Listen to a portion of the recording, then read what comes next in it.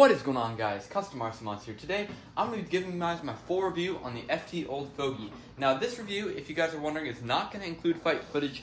You guys can go check out flighttest.com and all the other people who reviewed it. There's a bunch of people. This is a very popular plane. I'm just going to go through what I think about the plane after flying it, building it, installing electronics, and things alike. So first thing we're going to do, go over some build notes. Second off, we're going to go through electronics. And third off, we're going to go through my flight experience. So the build was a very, very great time, and I thought that it was great because it had 2 sheets of foam overall. I know the plans say it's going to take 3.5, but if you do it frugally, meaning that you cut out all the pieces from the paper and then just line them up and try to save as much foam as possible, you can do it in under 2 sheets with, of course, some scraps. And I thought that was really nice because I know that a lot of people don't want to go out and buy an extra sheet of foam board, or maybe they don't have 3 sheets of foam board, and saving some is always nice. Now, I was actually planning on making a full beginner series highlighting how to scratch build, which electronics to choose, and things of the like, but I ended up just going and scrapping that because of my flight experience. So I already filmed all that, but it didn't quite work out. But anyway, I would give the build about 5 stars, maybe 4.9, just because there are some areas that are a little bit older on this. Like, you can see it as like the puzzle piece design, and I think that is nice, but it didn't look as nice as the newer kind of like fold over paper design. If you guys know what I'm talking about, you probably will if you have built flight test planes. But overall, I thought the polyhedral in the wings worked really well out for this application. It's really sturdy setup overall, and I, like I said, cannot complain about the build. Now, one thing that I do have a few gripes about is this landing gear, and every single plane that I've built that has this landing gear, it always is not very accurate, and as much time as I put into it, it never really works out. So I recommend going ahead and being precise as possible, maybe even gluing this thing down. I like the suspension idea where it has a little bit of give to it with these rubber bands, but overall this landing gear wire wasn't very strong for me. So let's go ahead and talk about electronics. Now, my total electronics cost on this thing was $2 for the servos in the back.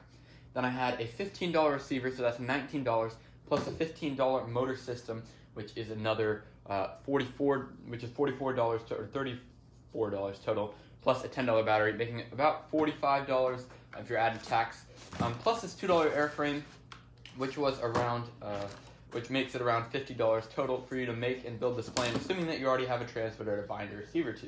So that was really nice. I tried to make it budget because that was the idea of my beginner series. Now let's go ahead and take off the wings and I'll show you guys what I've got going on inside. So wing just comes off right like that, very sturdy. So we got a LemonRX DSMX 6-channel receiver, works really great, no complaints there.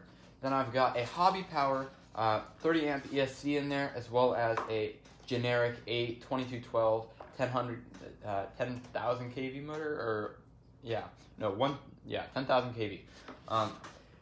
So yeah, really simple setup.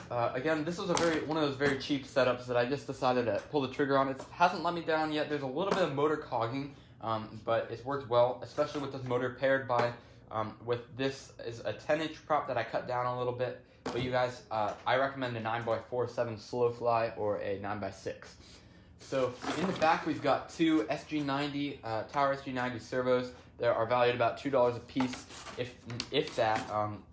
I got these in a 10-pack on Amazon for $18, which I think is a steal for these things. So I'll have the links to all this stuff where you can get every single part I used to make this plane in the description below. Now, for the electronics mounting, if you guys watched the original build, you know that these servos go up in here on the servo tray.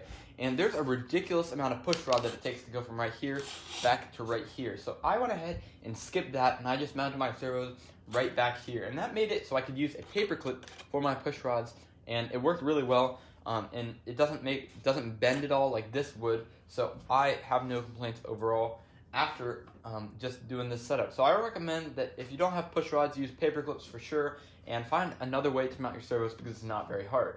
Now, I did have to use a little bit of extension to get to the receiver, but not really a big deal overall. So that is pretty much it for the electronics. Again, having had no issues at all. Pretty much an advanced setup. I put on this thing lots of throws, and there's a lot of power on this motor for a B-pack, but either way, it works. So let's go to the flight experience. I think that this plane flew really well for a beginner. Now, it did not fly great, but it flew pretty well.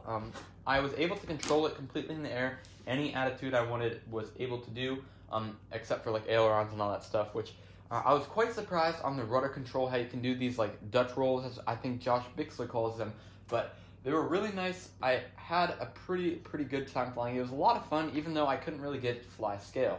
There's a lot of wiggle in this plane when you're flying it, and it takes a lot for even the advanced pilot to try to correct that and make it fly straight. Once you did get it trimmed out, it flew great, nice and straight like an arrow, but when it came to turning, you still had a little bit of wiggle, which was kind of annoying. Now, I can do touch and goes all day with this thing, and that's one thing that really applies for me because I love taking off and landing. As one of my favorite parts of this hobby. Is just so fun to take off from the ground, you know, just like a real plane, and then land it right back down, nice and smooth. A good landing will always have me smiling. So overall, I think this is a great plane for a beginner. You're not going to be super impressed by the flight characteristics, but as you improve, you will definitely be able to fly this thing and have a bunch of fun every time you advance in your skill. Now, for the advanced pilot, I would recommend staying away unless you really want a plane that you're going to have to tune in to make it fly scale. Now, beginners hopefully aren't worried about scale, but advanced pilots, you're really not going to be able to fly advanced lines with this plane. So that's it for you guys. That is my review of the FT Old Fogey from Flight Test. I'll have links to this speed build kit down below, as well as the free plans on the Flight Test website, and anything else I mentioned, all these parts and components. So thank you guys for watching. I hope you guys enjoyed the video, and I will see you guys in the next video, hopefully coming out in a few days.